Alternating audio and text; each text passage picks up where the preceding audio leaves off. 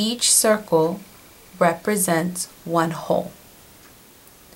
Let's partition the first circle into fourths. Let's represent the fraction 2/4 with the yellow fraction circles. Let's partition the second circle, the second whole, into eighths.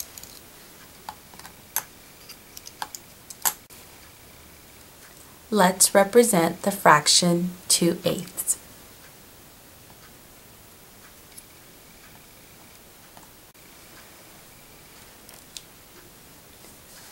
I can see that 2/4 and 2/8 are not the same size and they do not cover the same portion of the whole.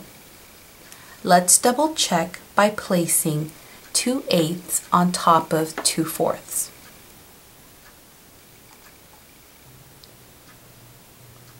I can see that 2/4 is greater than 2/8.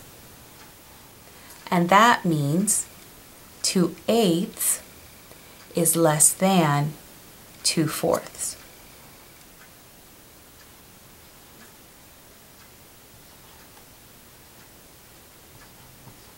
Let's represent two fractions that we want to compare. 3/4 and 1/4.